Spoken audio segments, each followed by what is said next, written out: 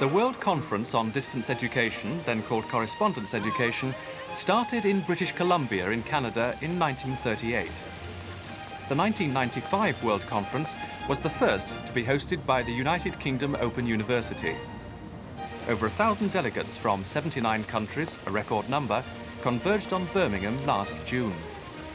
A gloriously sunny week was spent at the International Convention Centre.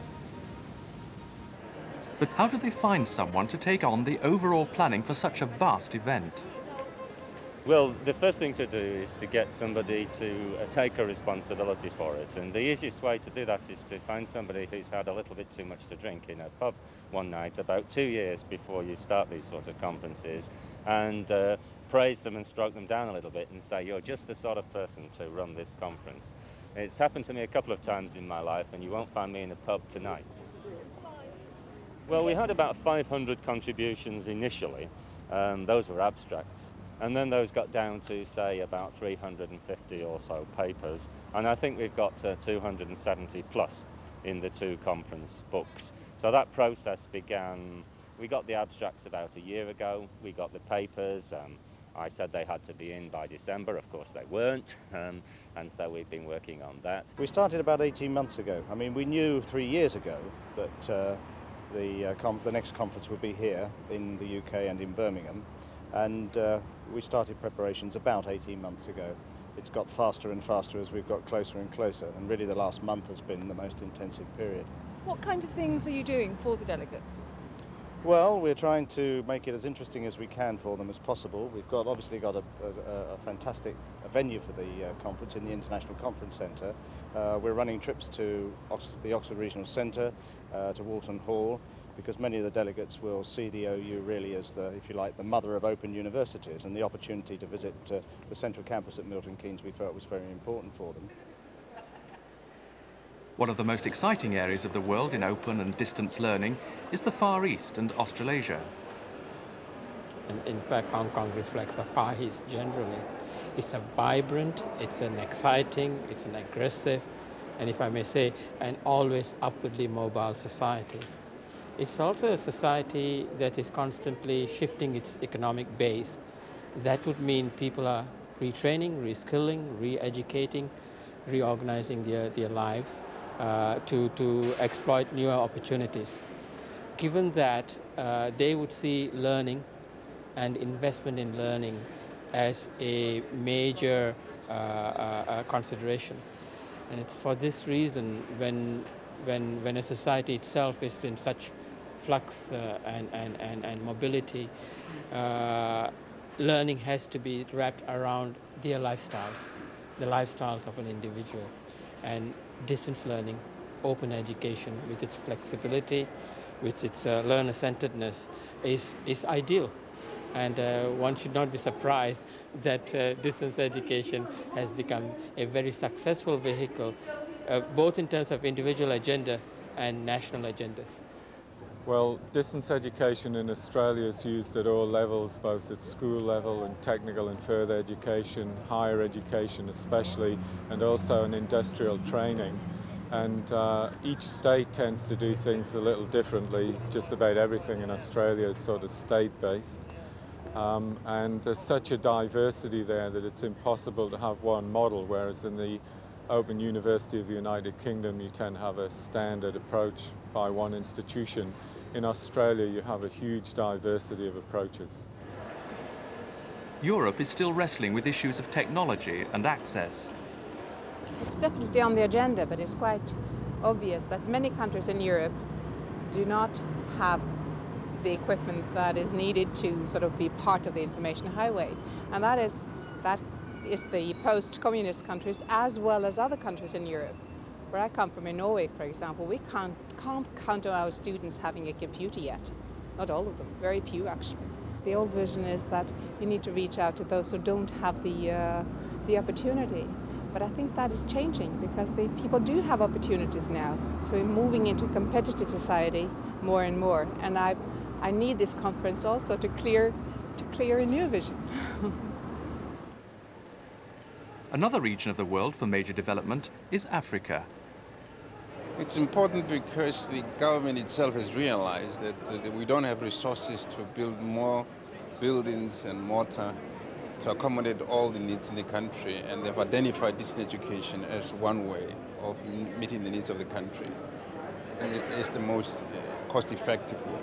The University of South Africa is the first in the world to go distant, already 50 years ago, 1946. And of course, other universities started later. There is to follow this route of distance education.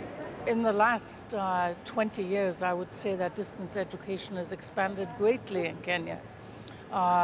We now not offer only distance education as part of a continuing education program in some institutions, but also have our first external degree being offered by the University of Nairobi from the Kikuyu campus, from the College of Education and External Studies. Some of the programs that we give are, for example, the Kenya Institute of Special Education offers a one-year distance education program to all primary school teachers who would like to be aware of the special needs of children and how to cope with children who have special needs. And that would go from children with physical disabilities, behavioral problems, to the gifted child. And this is a very popular program. And they're now developing a course that is 3 years, which will offer a diploma in special education, where the teacher can opt to specialize in the visually handicapped, the hearing impaired, or the mentally retarded, or the learning disabilities.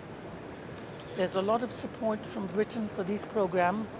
The ODA is supporting a number of universities in training writers, and also with computers, desktop publishing, and library resources.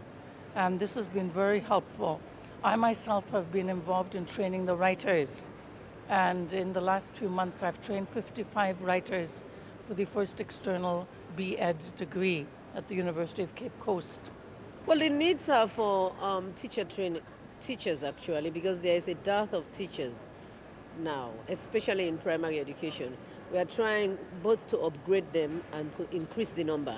And we have found out that the fastest way in which we can increase the number is by using distance education, especially because teachers can study while they are still working in schools.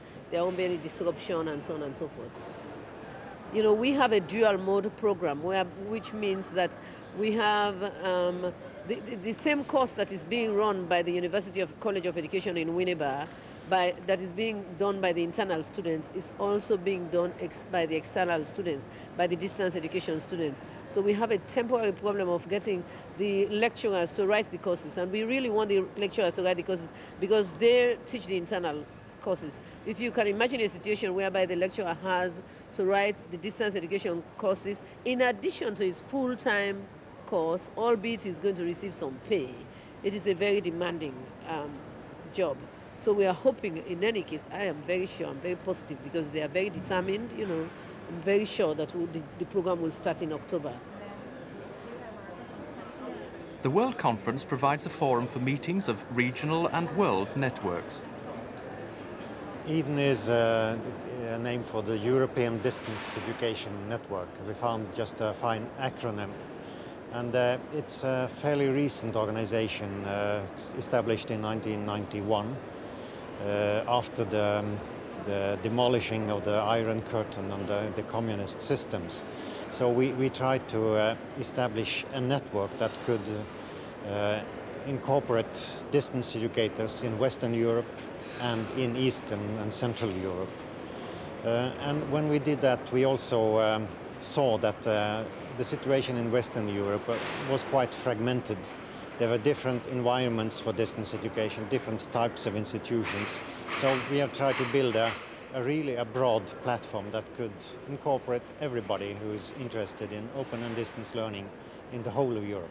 The Commonwealth of Learning has been set up by 51 heads of governments of Commonwealth to bring the best in education opportunities of the Commonwealth to the Commonwealth.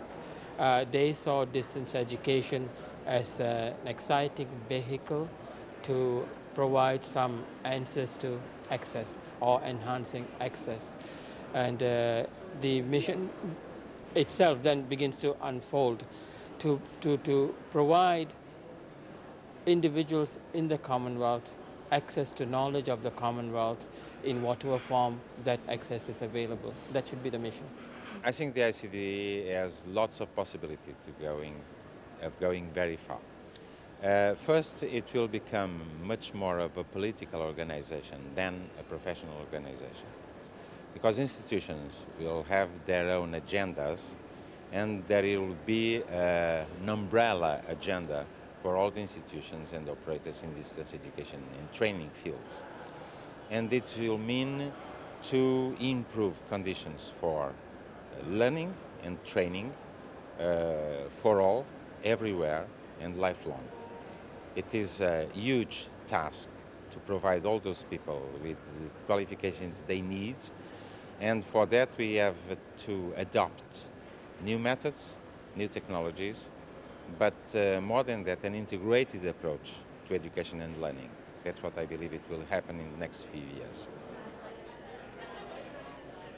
I believe that cultural difference will be rather an asset than a drawback.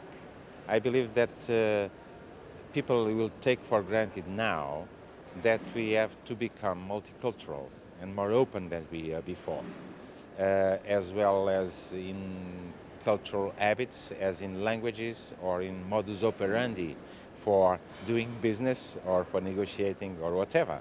Globalization means all those things, and you cannot hope for homogeneization of cultures, but rather to differentiation. One thing we hope is that we'll have in the future more simplified technologies that can combine in some way all the multimedia discourses, and that at a relatively inexpensive price. The Women's Network was established in 1982 to give a forum for all the women around the world in international distance ed to discuss common concerns, to have a safe place to talk, to be heard, because we know the research evidence says that in many forums women tend not to get listened to as clearly. So we've been very active since 1982 in developing their voices. It enabled a lot of women around the world to meet each other. So I would say on the whole, we had an excellent start, and now we have to regroup and say, where are we going into this new technological era and into very new environments for teaching and learning. There are a lot of assumptions made about how technology will increase access to people, but of course we all know that in domestic technology, as Jill Kirkup says, men make a lot of the decisions. So the issue is, how does a woman get access to technology in her home? And secondly, does she really want to do that? Or does she really want to get away from the house and get some peace and quiet and meet her peers somewhere else? The second problem with technology is having it working as an environment that is appropriate for reflective, tentative kind of thinking. We use the phrase of the electronic highway, but I'm hearing people now refer to it as the testosterone highway. And I have experience of people who are living under cognitive steroids. They surf around on the internet, and you know how athletes have steroids? Well, I've coined the phrase a cognitive steroid. They think they're all powerful, but in fact what they may be getting is bits and pieces of information and nothing really carefully structured as in a book.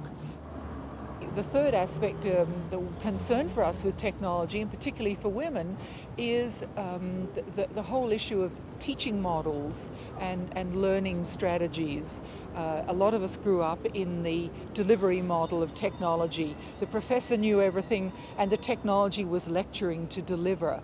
Well, people like me are now saying delivery is okay, but we have to get the students dialoguing. So how do we use the new communications technologies to allow people to talk with each other, not past each other? But what do conference participants gain from the event? One of the interesting things is that we get to meet other people from Africa.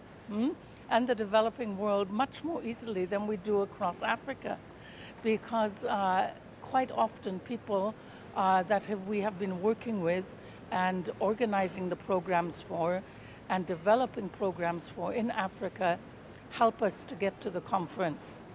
And when we're here, we can share problems, we can share ideas, and we can try to give each other solutions to some of the common problems.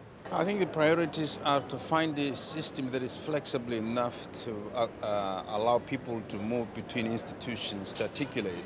In the past, we had very rigid regulations and rules between institutions, and we are trying to open this up between colleges, universities, private as well as the public institutions, to make it possible for people to move in and out of the system. It was very important for me to be here, to meet people, to make new friendships, and to see what is on offer and what it is that we can learn. There's so much that we can learn, especially because we have been cut off during the sanction period. Various parts of the world use the conference to promote themselves. We modelled the CD on a postcard, so it's possible to click on one of the states and then to open up the CD where we would have each of the universities represented. They're listed around here, and we provided enough copies so that each delegate was provided with one of the CDs in the actual conference satchel. So it's a contribution to networking in distance education. But why have a conference at all for people who specialise in distance? Why not do it by internet? When you're going through the internet, you have to know to a certain extent what you're looking for. Here, you can just meet somebody and think to yourself, wow, they're doing that, are they? We're trying to do that. Let's go and have a word with them and see what they've been doing so that we can listen to them. So it's meeting people.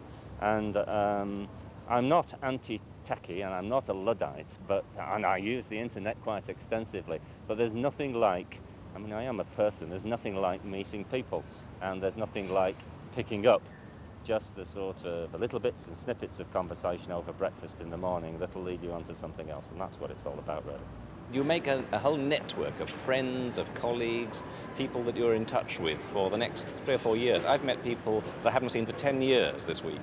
And we're immediately on to a new wavelength talking about how have you moved ahead on this or that or the other. We found that there was an enormous amount of knowledge. It doesn't matter the actual critical mass, the number of students and so on, it matters the intelligence. How have you actually operated? What are you doing for remote students? How are you coping with particular needs in particular areas or particular types of the curriculum or new technology? Now, there are always things to learn everywhere. And this is the very first time that people have been able to come and say, we want to spend a whole week learning also about how the Open University of the United Kingdom has got on. And we've been able to actually push the boat out and say, well, this is where we're at. What do you think of that? And so we've actually been more forthcoming, perhaps, this time. And that is this motion horizontally when you... Alongside the conference was the Open Learning exhibition. Over 2,600 trainers and managers came from the Midlands to visit. I never cease to be amazed at the diversity of initiatives, the ingenuity, the innovation that's constantly coming up of open learning projects in England, in Ireland, Wales, Scotland, beyond belief, the number of things that they're doing. Libraries increasingly are involved in open learning, and small, medium-sized enterprises involved in open learning through our members, very, very successfully. I think it's an absolutely critical issue that we're sharing with the rest of the conference, that the new technology now could go into quite fundamentally different directions. Could be very divisive for the elite, for the wealthy, for the techno freaks and the well-heeled in various ways, well-supported, and very little for the rest. Or with the principles that were the founding principles of the Open University and are shared by so many institutions in open and distance learning elsewhere, it could be something that we drive forward as a mass universal access issue. And that's going to be very important. How does the workstation of the future become something that can be there for individuals, whether in their homes, in the community, in their workplaces, genuinely accessible? And so the superhighway has got to be everybody's highway. In Eastern and Central Europe is, of course, because of this transition, they also need to change their system education. Historically, in Eastern and Central Europe, they were having a lot of correspondence education. Almost 40% of all the students studied by correspondence. But this, compared to modern insights, is very outdated, very much outdated. It was conceived in the 30s and has never changed. So it has to be updated and make ready for the present demands of the present and changing society in that part of the world. I work in distance education provisioning in South Africa. I work for an NGO and we're involved in radio learning. And distance education in our situation is obviously going to be the key means of redressing the imbalances in our educational situation in South Africa. So, this is a great forum to meet different people from different countries with involved in very similar sort of objectives as we are. We chose radio because we think firstly it offers maximum access to education. Access so far has been a cliche in South Africa, we think, but given the remoteness of a number of communities and given just the huge distances that have to be covered, we think that radio is the easiest means of getting high quality educational instructional materials into classrooms, regardless of where they might be. For the 1995 conference, one of the abiding memories will be the sense of liberation in different parts of the world, with distance education as a key instrument. I'm extremely optimistic about South Africa. I think South Africa is one of the miracles of this century, and it's wonderful to see South Africa change in the 20th century, not the 21st. So I am extremely optimistic. But I think throughout South Africa there's a great sense of well-being and optimism. Oh, I'm here because I have made a lot of contact, I am networking, and I am very sure that I've learned so many new things. I mean, I've heard about information superhighway after being away from England for 1 year. I want to be familiar with a lot of the jargons. I want to come back into mainstream. I've updated myself on what is happening elsewhere, and I feel very privileged to be attending a conference that comprises over 1,000 people from 79 countries. It's a big, big thing for me. And the amount of information I've gained from colleagues in other institutions, I mean, I've shared information and I've learned a lot. And I think it is just a great event.